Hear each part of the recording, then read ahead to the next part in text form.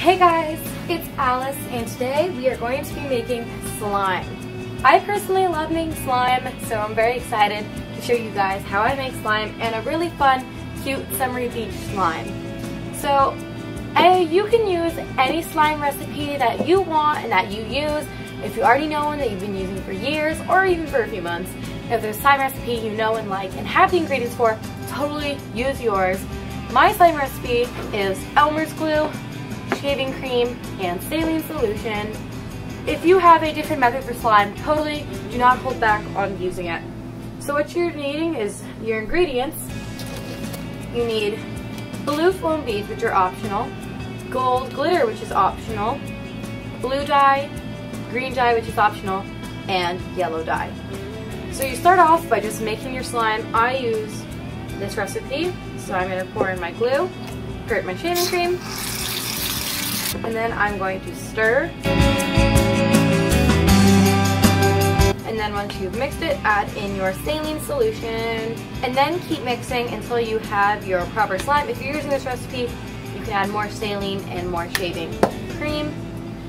Shaving cream, if you add more of it, less of a stretchy texture, more of a fluffy texture. Okay, so now that you have a plain white slime that is totally activated, you just want to divide it in half. You can take one half and just set it aside. You are definitely going to need it very soon. So then you can choose if you're going to do the ocean part right now or the sand. I'm going to do the ocean right now, so I'm going to take my yellow dye and put it away. Now I take my blue dye, put 1, 2, 3 dots of blue, and 1 dot of green.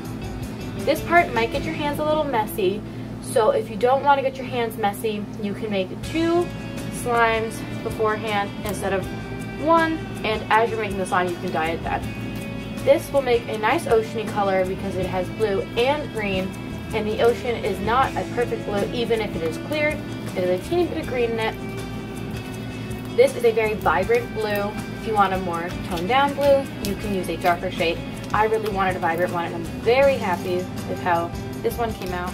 Okay, so once you have your blue slime totally dyed and mixed in, take out your other slime and literally just dye it yellow. If you want it to be a darker color, I recommend you add a little bit of orange, but I want mine to be so vibrant, so I'm going to keep it with all the yellow.